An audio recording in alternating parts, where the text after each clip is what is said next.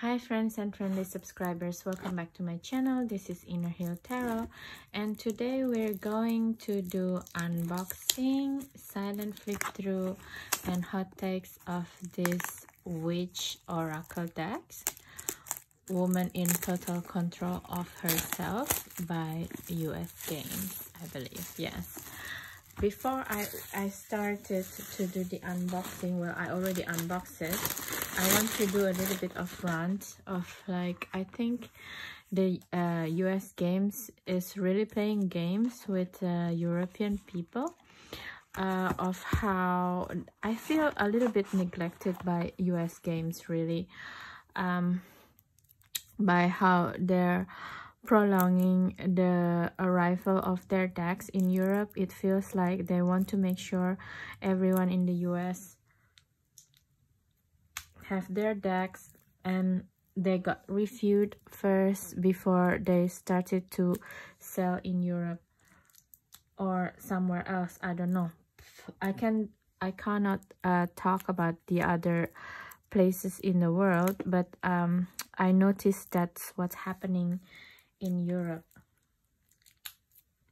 If I can only open this deck. So I don't know, in the games of like reviewing US Games decks, I feel that European point of view is not highly regarded by them, and so they want to see also if a deck doing well in America, and then they will promote it in Europe, I feel. But if it's not, then the chances that we can get the particular deck from them in Europe is very slim. So it's like you kind of have to buy it from the US marketplace or something like that. So it kind of doesn't stick with me well. And I actually follow them in their social media, Instagram, and they always say, oh, this is also not come out in the US yet. But a lot of time I found they already came out. For example, like Olivia Rose Mind's Eye Tarot. It's very annoying because the people in the US already gotten it, and they just like keep holding off in Europe. And I think some of the bookseller in Europe just getting it anyway and already selling it without any launching date. So I don't know, I feel a little bit apprehensive with US game stuff. But anyway, let's talk about this deck in itself. It's already 3 minutes. So the deck in itself, the box is okay. I think it's made in China. It doesn't say here. The box is beautiful because it said become a disciple of inner devotion, resurrect the silver salvation of self-respect. So basically what make a witch should be. And to be quite honest as well, I feel a little bit annoyed by the image that they choose for this deck to be launched in Europe, because in US they have a different image, because it's really the same image from Tarot of Delphi that's actually worldwide famous, this deck, and it's out of print for a while now. So, and of course it's way earlier than this deck, so it's quite annoying why they don't just use the same image like the US version. You know, we don't need to see this image again and again. We already know that this is belong to Tarot of Delphi, you know. So that's also another things that I'm annoyed by. But anyway, it is what it is. Let's go to the yeah, made in China, of course. Let's see the guidebook. It's 2023, but in the US it came out like early 2023, and we're already in the second half of August now, so we're like 8 months late or something like this, 6 to 8 months late. But the guidebook itself, it's really beautiful, I feel. it's full colored and it has so many pages in it. 200 something, 215 pages by Angie Sullins, this deck. So I really like Angie Sullins creations. Actually, I'm going to do a video just Angie Sullins deck, because I feel her oracle, the way she make the oracle and work with the illustrator, it's a new point of view that's subtle, evocative, for me, because there's a lot of like oracle decks out there is either too subtle or too loud as well, or it's just like lost in the sauce, or either that or it's too simple to the point that, yeah, I cannot really use you, because sometimes it's just too simple or it's just too confusing. But I think Angie Sullins decks are like something, there's something beautiful about it, and with the color palette that she chose with her decks, they're just beautiful. And the guidebook, it's kind of breathtaking. Actually, it's beautiful. Okay, so let's start the silent flip through first, and then I will do a personal take, not a hot take anymore, because I believe a lot of the American YouTube channel already do a lot of hot takes of it. Okay, so enjoy.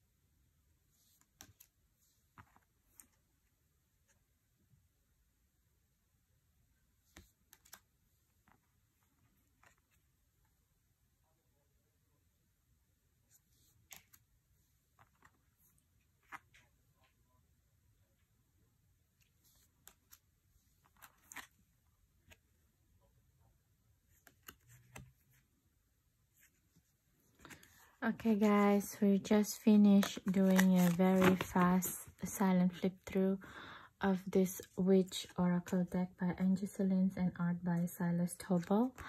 And what can I say about the artwork? It's beautiful. It's kind of, like I said again, all Angie Solins work. She worked well with her illustrator. So they kind of like giving the evocative feeling of in each of her deck. I feel like a different feeling altogether, and I think it's not very easy to do, especially in a mass market level. The only thing that I don't like about this deck is the quality of the glossiness of the cardstock is really insane to me. I cannot, when I do in video like this, I can only see the reflection of myself in their cards. So it's quite annoying, especially when it's the images in itself is very beautiful, Victoriana era, you know, that it's supposed to be treated with like the thickest cardstock possible, with the rose petal finish. You know, like not glossy at all, and it's kind of hard to see this in a glossy cardstock, to be quite honest. I mean, I get it because a lot of the images are quite muted colors, so it needs the punchiness of the glossy paper, but at the same time, I mean, really, you can just like bump up a little bit of the contrast, like 5 to 10%, then you can have the same vibrancy without being too garish for this type of images, you know, because I'm used to be a photographer and I shoot this kind of colors for food, so I know what I'm talking about. Anyway, come back to the deck. So she of the Invisible Alley, it's kind of remind me of this episode in The Mandalorian, when the baby Yoda, Grogu, is kind of like, he wasn't sleeping and the Mandalorian was sleeping when they were in that line, you know, when they're doing the fast track. I forgot all of a sudden what is it called, and Grogu was actually seeing the whale as a shadow, and he felt a little bit scared. But actually I think this whale is also Mintaka, an Orion star galaxy system animal or energy or something like this. So to have this in this deck is really nice because it has this feeling of a star seed as well, and it's quite subtle because it's not saying like in Rebecca Campbell decks with like Mintaka, something like this. It's kind of like out there. So it's quite subtle, and I like you know, the feeling. It's quite go together with this one, for example. It looks very natural, both of them, to be in the same deck. That's how I feel about it. And also with a lot of mythical creatures here. I mean, to be quite honest, in the first glance it looks really nice, but then I'm seeing again it's a tiny tad bit all over the place as well, because it wants to incorporate the star seed feeling. It wants to incorporate the feeling of Greek pantheon goddesses, and this is more like astrological. It can be Selene, the moon goddess, and this is more like a warrior kind of feeling, and this is Circus. So it is a little bit all over the place, but I think the saving grace of this deck is because the color palette looks so similarly beautiful, and it has this Greek Hellenistic feeling for like pre-Raphaelite and Victorian drawings into it, and in some cases this is like a real drawing and they just took out the figure and put different backgrounds, so it kind of work. And this one as well, I feel. So I have to see this deck working with my other ones, like Tarot of Delphi, like I already said, and also with Tarot of Aphrodite. I really would like to see how they pan out working out together. And yeah, because they have both similar feeling. And yeah, I think I will have a review of this deck yeah, by the end of the month. So also the Medusa as the devouring mother is very interesting feeling, because Medusa actually she was raped, right? So she's a rape victim, and to have her depicted as something else, something other archetype is kind of like a bit hurtful for me, because it feels, I mean, I don't know. But I guess it's also at the same time, if you don't work with your trauma as a, you know, you can turn into something else. I guess it can go that way. I haven't read the guidebook, so that is my interpretation at the get-go. So yeah, I love this deck, but at the same time I have to see how it's pan out with the other deck that I have with this kind of similar vibe. I feel like I like the Dragon companion deck from Angie Solins more than this one actually. But yeah, I think I will do a review only of her deck after I'm working with them quite a bit. Okay, so that's it guys for today. My personal take of this Witch Oracle deck. Yeah, I like it. I'm going to try how does it pan out, and let me know if you already work with this deck. How does it work for you? Do you feel connected instantly? Are you still working with it? You don't like it? And yeah, please let me know in the comments, because that is the best way for me to learn from you as well. And don't forget to subscribe and share as well this video if you find it useful, because that's also the way you can support me to keep growing this channel. And yeah, so that I can keep making this kind of content if you like as well. Okay, so thank you so much guys for your time. I hope you have a great day and night anytime you watch this video. See you in the next one. Bye bye.